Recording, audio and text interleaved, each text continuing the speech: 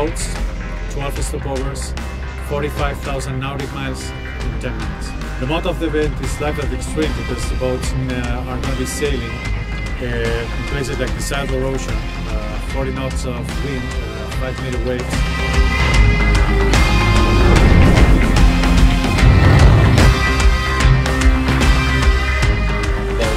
At the Extreme motto is very much in line with some of the networks we're rolling out today.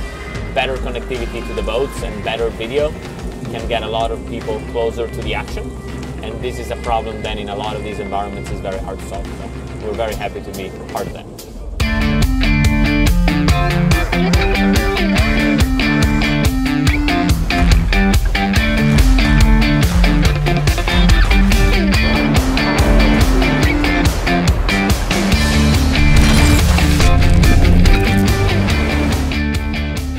We're using Fluidmesh basically for three big things for us.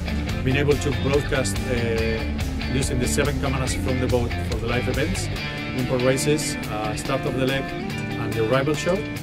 Also being able to do 3D video in social media and provide video feed for the live event to the guest boats. We need to build networks in a very short period of time in places where the infrastructure is not really helping us.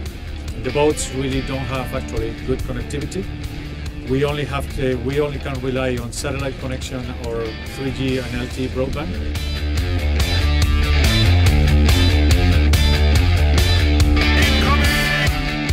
On the shore we have backbone links connecting the different towers where we have radios providing signal over the ocean, and then of course we have radios installed on the boats, VOR 65, and on the gas boats.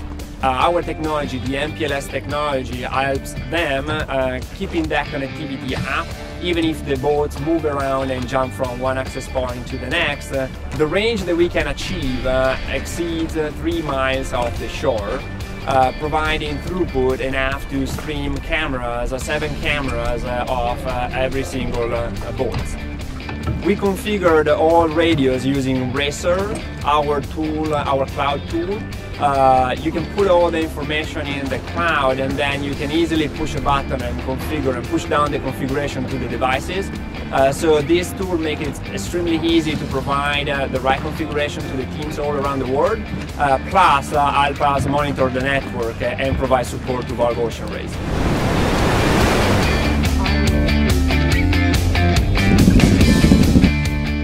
We're seeing a very interesting trend in broadcasting in general, where more and more of the transmission is moving to an IP-based network.